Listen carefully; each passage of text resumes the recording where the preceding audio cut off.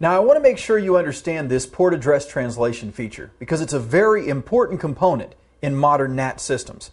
It's actually called NAT overloading in the NAT world. And the concept is really simple. What we do is we take internal IP address and port combinations and map them to external unique IP address and port combinations so that we can have one external address matching to more internal IP addresses than we could otherwise do. Why is that? Because instead of just matching the external address to an internal address, we're matching a unique external address and TCP or UDP port combination with a unique internal IP address and UDP or TCP port combination.